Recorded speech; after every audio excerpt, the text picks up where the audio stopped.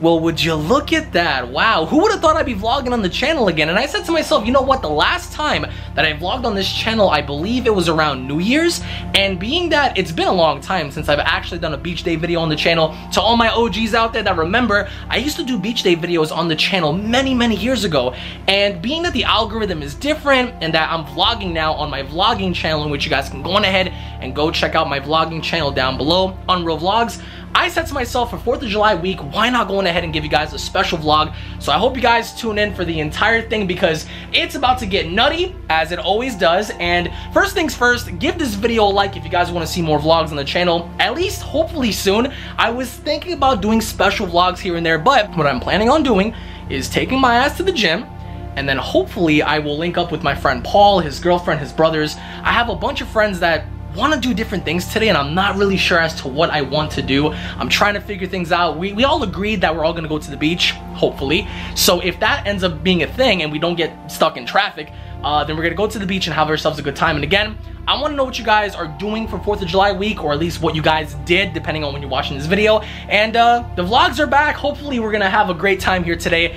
Maybe not get too burnt, who knows. But with that being said, join me alongside the journey, and let's take our asses outside and get the day started. 5 minutes later. Do you guys remember when I told you that I was working on my very own Raikon fan manga? Well, this is a little sneak peek as to what is to come on the channel. One of the earlier pages for my early adaptation of the Raikon fan manga, which I will be dropping, I think, in the next 2 weeks.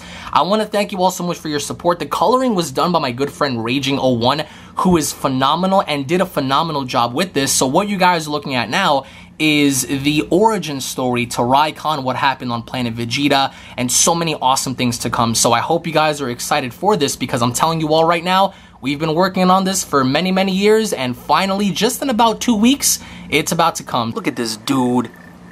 Oh, you spotted me, did you? Oh, what up, man? What you want? Yeah, I ain't got no coffee, I ain't got no treats. Much later. Oh my Christ, man, it's so hot outside. It has to be at least 90, 95 degrees. The sun is out, no clouds. I'm gonna get burnt so bad. I'm gonna come out looking like a lobster, man.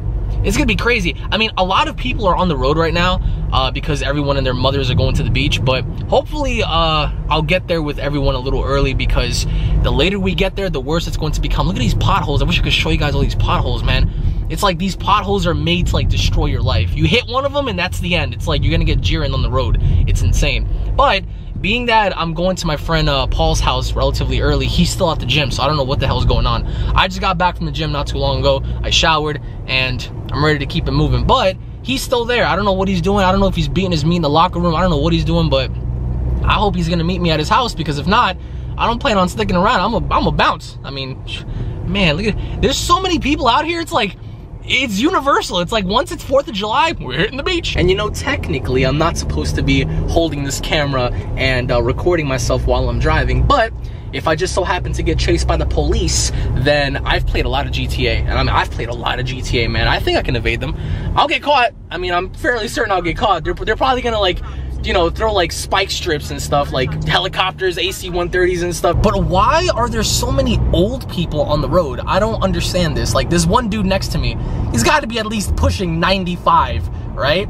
And he's driving really slow, but he's one of those guys that like really has a hard time seeing, so I see him doing this behind the wheel, so I'm like, oh Christ, if he swerves into me, then I'm gonna swerve into the next guy, and then that guy's gonna swerve into the next guy, and then we're gonna cause a whole disaster on the road, and I'm not trying to have that, especially on 4th of July, man. I'm young, I have a life to live, I have a wrestling career to establish, I can't die young, and he's behind me too. Oh man, if he rear ends me, it's over. Much later. But of course, he's not even here. He's not here, he's still at the gym. I pulled up probably like 20 minutes ago.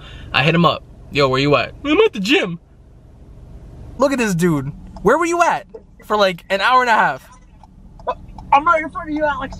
Well, that's true. Yeah, you're right in front of me, but still. 6.5 hours later. So after about 6 hours and many pit stops, we're finally here. Yeah, that's right, get it all out. This guy just stuffed everything in the car like it's nothing. No bag, no nothing. And you got the pizzas? That pizza is probably cold. It's probably like soup right now, and it's freaking hot outside. We have a bootleg cooler with like ice that's probably melted by now. But we're here. This guy's vlogging too. I'm vlogging Alex vlog. Yeah, isn't this like some Inception shit, right? It's like you got me as I got you. I can't wait to see a vlog about me. We're not gonna get to the actual beach until like an hour from now. This walk is gonna be miserable. Miserable. I'm going home. Go home? Yeah. Alright. I don't even feel like being out here. It's just so bad. Looks like you're kinda tired there, buddy. Several days later. There are people everywhere. Man, there are so many people at the beach right now. You can see my scar too, by the way. So, but yeah, Paul's in the water with his girl. I'm chilling with Alex. He's basically cooking out here. We got pizza, which we basically almost ate, and about to jump back in the water. I'm not sure. Hopefully my phone doesn't get washed away, because there was one beach vlog that I did where my phone almost just went into the ocean, and that would have been bad on so many different levels. Okay, so when I say there's a lot of people, I mean like there are so many people here, and it's like 4 o'clock. I'm burnt. We jumped in the water a couple times, and let me show you guys around real quick because this is crazy.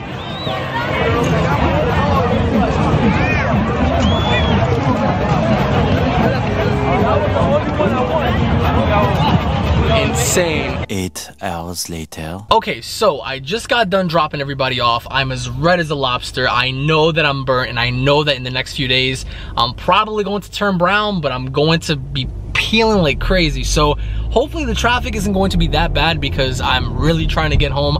I have lots to do, lots of recordings to do. I have to shower. What in the world? There was almost an accident behind me. Wow, this like food guy, like this food truck and like this taxi cab. Oh my goodness, man. 2 hours later. So I'm back, I'm home, I'm burnt, I'm tired, but the grind never stops. I have so many videos to work on that it's just inconceivable at this point. Plus, I'm planning on going to the gym in a few hours from now, and I'm not too sure if I want to, because I'm tired and like my shoulder's starting to hurt, but I kind of have to. So I'm just trying to get things done, and this might sound really crazy. This might sound very insane, but for the most part, some of the content that I'm working on right now isn't even going to be uploaded anytime soon. I'm future-proofing some stuff. So I think as the day progresses, I'm gonna try to immerse myself as much as I can with this. And then I have some wrestling stuff that I have to go over and watch, because I have a giant notepad here in my document Word that I'm just typing out just for future preparations. Alright, so to the people watching this vlog, you guys are gonna be the first ones to see what I have in store for you all in the future. Check this out. Oh,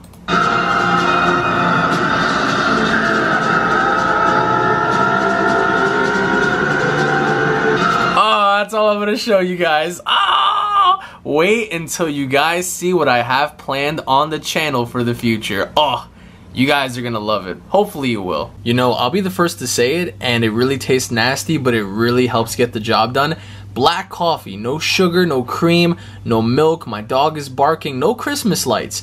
But this gets the job done. I'm telling you right now, a cup or two of this, and I'm up for like days. These right here, these are my babies. I can't go a day at the gym without it. So right here you guys can see C4 Ultimate, it sucks. This does not do the job for me. But on the flip side, we have NutriCore and we have Amino Build.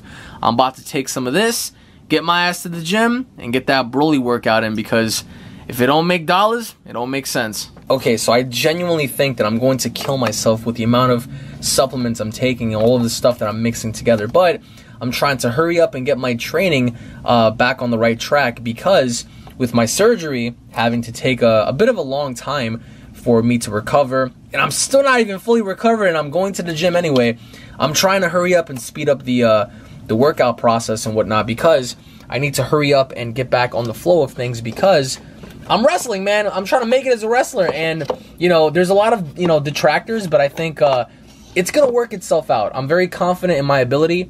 I'm doing what I have to do now to hurry up and prep and speed up my recovery if I can. If I can't, then so be it. But look at this. The amount of caffeine that I'm about to intake is through the roof.